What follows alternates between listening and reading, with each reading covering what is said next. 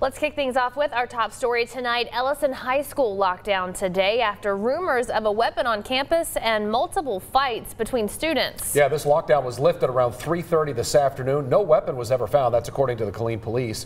Some parents, though, certainly concerned after getting several messages of incidents that took place at Ellison High School.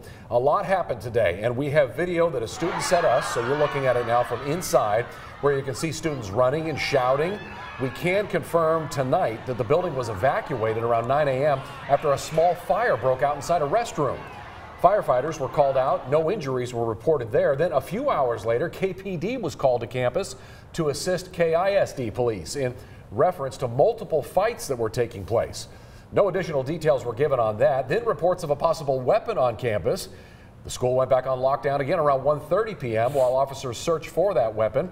And the all clear was given around 3:30 this afternoon when they said no weapon was ever found. Some parents say they were glad the school went on lockdown and, of course, that their kids are safe, while others were really worried and concerned about what was going on there today. I'm upset. I'm highly upset. Parents are going to want to know what's going on. You know, my child is going here. I've never heard anything crazy like this going on at Ellison. So for me, this is like a big surprise. At this point, I'm just like, you know what? Everybody's going to recuperate over the weekend because I definitely need some answers on Monday. Now, this mother of a high school senior says that she will come to the school on Monday because she wants to know exactly what happened there. And authorities have not confirmed if the incidents are connected. Again, the police department said no weapon was ever found. And we will update you through the weekend and into Monday about the developments going on at Ellison High School.